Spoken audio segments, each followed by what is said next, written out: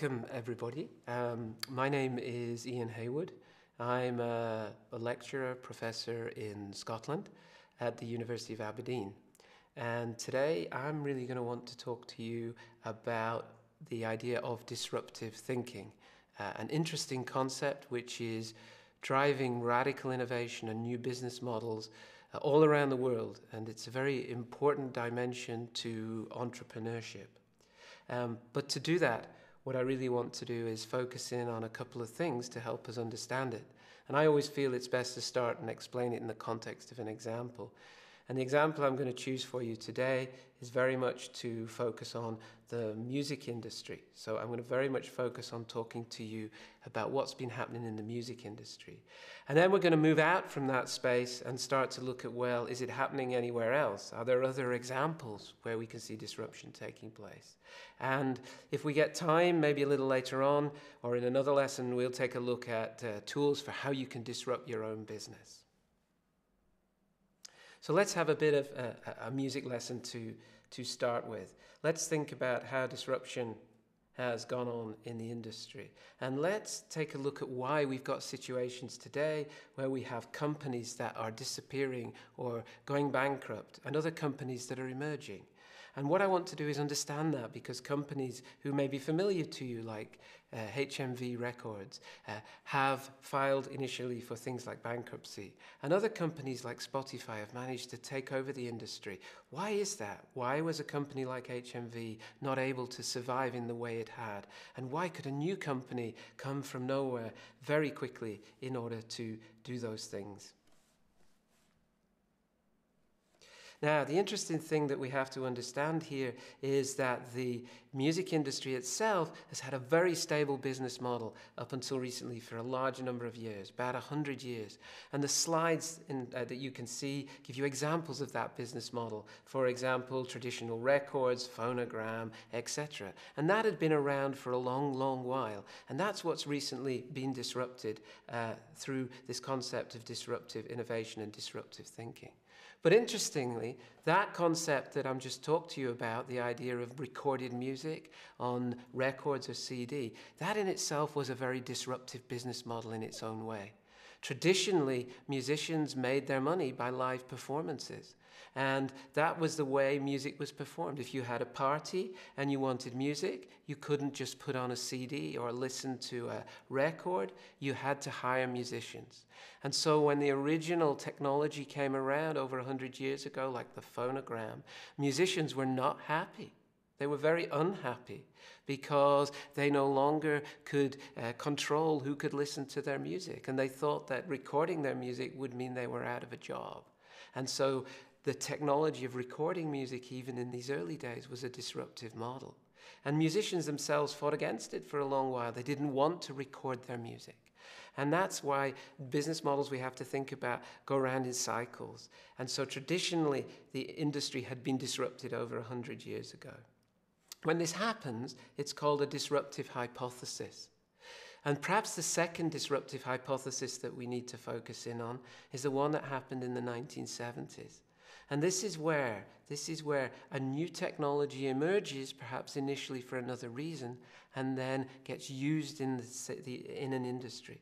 So in the world of music, the second disruptive hypothesis that occurred was that the audio cassette was made available, not initially, which is interesting, for recording music, was initially for recording in the workplace, to capture written words and to then put those very much onto audio tape for typists to use.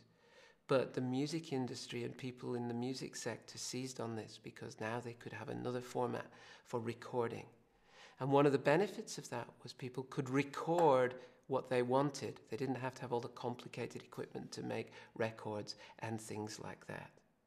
The problem, of course, when you start recording music using audio tape, and anyone can do it, you at home could do it, was the concept of piracy was born in the music industry. That is, I could record music, share it with my friends, but I didn't have to pay for it. And this created a disruptive tension in the industry because the industry liked music and liked the ability to be able to have the freedom to record it in a more flexible way, but they didn't like the fact that it could be shared without any payment. It gets even more interesting when we move forward in time a little more and add a third disruptive hypothesis. Because this third disruptive hypothesis takes the idea of sharing music freely, but brings in the internet. And many of you may remember or be familiar with this little character in the middle here, and that's one of the early logos of the Napster file sharing company. Now what happens is people can exchange music radically. They can share it, they can put it online. You don't need to record it on an audio cassette and share it with your friend when you see them. You can share it with anyone, anywhere who has access over the internet. And this is a really exciting proposition for the industry, but at the same time is scary because now they can't control the distribution of music. But something else happened at this point in history that's very important, and that is CD technology was becoming available, widely available, but its production costs were cheap relative to the old forms, yet the industry was pricing music higher. So now we have people in the world who want to share music, but they don't want to pay expensive amounts of money for it. And so Napster is a way they can share music for less, but it's free. But the industry is threatened by it. So what we get here is a really interesting situation because the industry does not like all this disruptive technology. In fact, it wants to do all sorts of things. And the most important things the industry wants to do is to try to shut it down. Close it down. So they try to close down the operations like Napster. And the interesting thing here is the musicians join in as well, because they can no longer see how they're going to make money when people can freely share music. And so we get a situation where a new idea and new technologies are available and being used by the customers, but the people who produce the services for the customers don't like this, and they try to close it down. And so what we see is a real set of tensions here. And what we note is that disruption very often occurs when you've got a dissatisfaction or a desire to change something. So music was becoming expensive and it needed to be reduced in price. You also get a situation where there are other people seeing an industry not using these new technologies. So people were looking at Napster and seeing nobody using this. They were looking at file sharing and seeing nobody using it. And they start to think about how they can actually make money with that approach. And you get a change in consumer behavior that drives this as well. Customers no longer want to buy CDs in the way that they have. They want to be able to freely share music. And then the real interesting thing is that the incumbent organization, the person in charge of the sector or the leading players, realize that actually they don't want this business model. They don't want to change anything because their current business model is working for them, because we pay them through copyright and we pay them through licensing. And they don't feel they can change. And they don't like to see what their customers are doing. So what happens is very interesting. They go into a protection mode, as the music industry did. They try to stop people copying music. They try to stop people file sharing. They try to regulate against this disruptive behavior of their consumers. They try to stop them doing what they want to do, which is share the music. And they stay and only pay attention to their close competitors so they don't see what is going on. And they're locked into this belief that they know what's best for their customers. When we get this scenario emerging, as we did in the music industry, that is the point at which we know there's real disruption about to happen. And why it becomes more challenging for many of these situations is there's probably somebody else sitting out there seeing the industry not taking advantage. And in this case, the key company watching what was going on and seeing the opportunity and seeing the lack of action was Apple.